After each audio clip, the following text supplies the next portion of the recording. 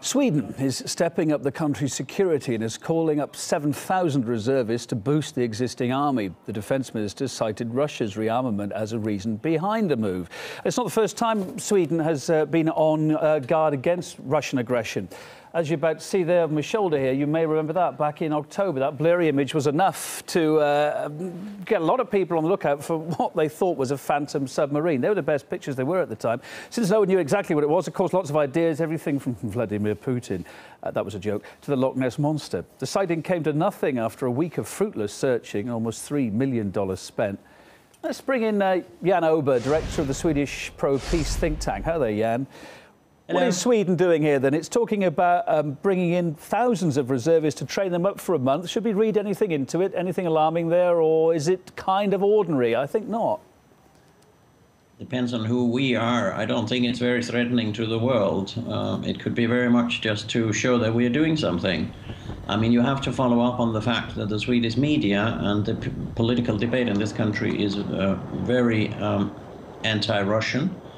And that the interpretation of what happened in Ukraine has not been very balanced. And I mean, the whole thing comes from the Ukraine crisis, and that was not predominantly created by Russia, but by the West. Looking at it with a level head, is it a sort of a growing paranoia? What can be done here? I mean, surely not everybody in Sweden thinks that Russia's the big bad bear and is about to invade, do they? No, but this alleged object, whatever it was, if there was any in the archipelago or outside Stockholm, had the same effect. You know, if you say that there's somebody foreign and strange and dangerous, you also have to do something about it. One thing is to increase the military expenditures in Sweden.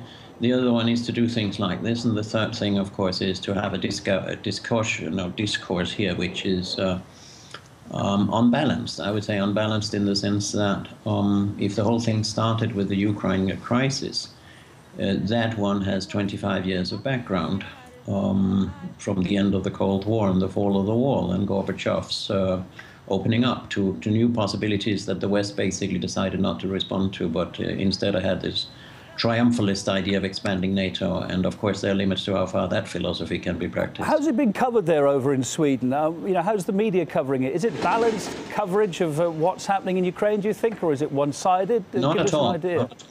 Not at all. Not at all. And the history behind this conflict, which is, as I said, goes much further back, it doesn't exist here. There's a very uniform media structure in this country. I'm sad to say that that is the case. I've lived here for 43 years, but I'm a Danish citizen. I've done my research in this country, and it has become worse over time. Earlier it was possible. You know, in the days of Olof Palme, you could have common security. You discuss the OSCE confidence and security building measures. There was a clear understanding, which, you know, any intelligent person would say, that we can only have security with each other, not against each other. And so the expansion of NATO the whole way around Russia has been counterproductive.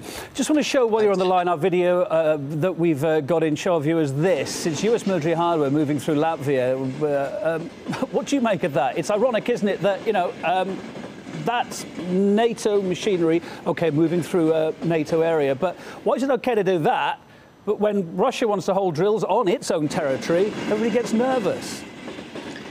Well, if you want a real polemic answer, I would say this is what the military do in all countries. When there's a crisis, then they move upwards in confrontation and the rhetoric becomes nasty. Secondly, and that's what men do. This tit-for-tat helps nobody. Whenever Russia comes close to the border with its airplanes, it's an argument in the hands served on a silver brick for the pro-NATO, pro-militarists in the West, and the same goes the other way.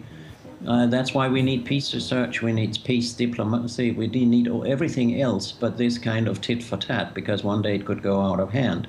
But neither your country, nor my country, nor anybody in the West, nor the United States has any advisors to their presidents of peace, conflict understanding, conflict resolution, reconciliation, are all things the world needs. But what they have is tons of nuclear weapons, a military, industrial, media, academic complex, and all that. We're living in a totally absurd world in which everybody is prepared for warfare, is able to fight it, and nobody's prepared for peace.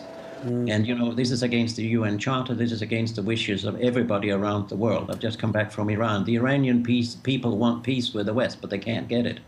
Jan, thank you for being on the programme. Voice of Sense, I'm sure many people say you are. Jan Ober, director of a Swedish pro-peace think tank. Thanks for your thoughts.